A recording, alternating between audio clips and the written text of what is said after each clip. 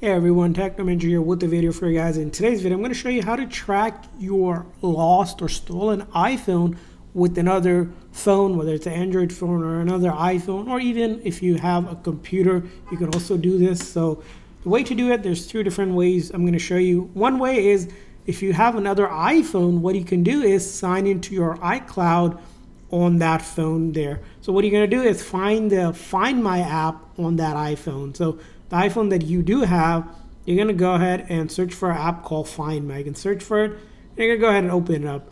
Now, once you open up Find My, what's going to happen is you're going to be here signing in to your account that the other iPhone was logged in with. Once you do that, what you're going to do is go to the devices, and you should see your iPhone that was lost or stolen there, and you can click on it to get the location there, and it will show you where that phone is at that you might have lost.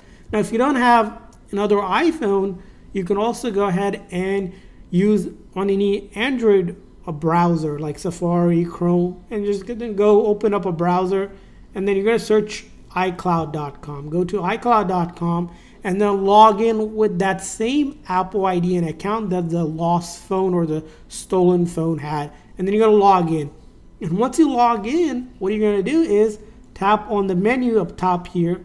So you're going to tap on these menu here, and same thing, Find My will be available on your web as well. So you can do it on our website as well if you have a computer. And once you do that, you're going to log into your account. So example, I'm going to go ahead and log in again. And once you log in, you should see your devices. You can click on devices and then track that lost or the stolen iPhone that you had on a browser like that. So those are going to be the ways to track your phone. I hope this video was helpful. If so, please consider a like and subscribe button for more tips and tricks. We'll see you guys next time.